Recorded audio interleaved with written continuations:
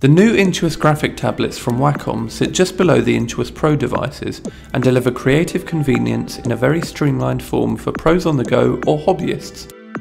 As well as stylus input, a small switch on the back turns on multi-touch, which offers many creative opportunities. Although supplied with USB connectivity, the Intuos allows an optional wireless module to rid your desk of cables. A new and smarter companion driver allows your Intuos Express keys to be assigned on a per application basis for the first time. This means users can rely on the driver to recognise when you prefer Adobe Premiere settings, for example, and when you'd like to use alternatives. The Express keys are very tactile and give a responsive click when pushed. The stylus supplied with the Intuos has 1024 levels of sensitivity for both nib and eraser. The stylus also allows you to add some light customization by changing the colour of the ring at the eraser end. This could be useful in situations where more than one Intuos is present.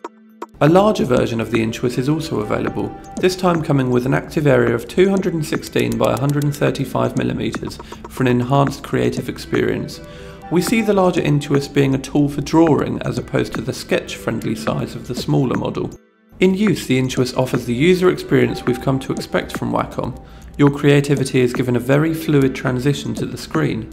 Using the Express keys above the active area becomes a very natural process in a short period of time. We did find, however, that the design efforts to provide a neutral orientation for right or left-handers means two buttons end up getting relegated to less important tasks based on position. We prefer the subtly angled position of the active area of the Intuos when comparing the device to other tablets, a design choice that lends itself to the using of the tablet as an alternative to Apple's Magic Trackpad for everyday use. Multi-touch support has been improved and is much more balanced and responsive than found in other third-party peripherals. It's all well and good poring over the technical specifications of a device like this, but it's the lasting impressions and enjoyment of the device in use that sets it apart. We loved how these two models were not only tools for creativity, but inspired it too.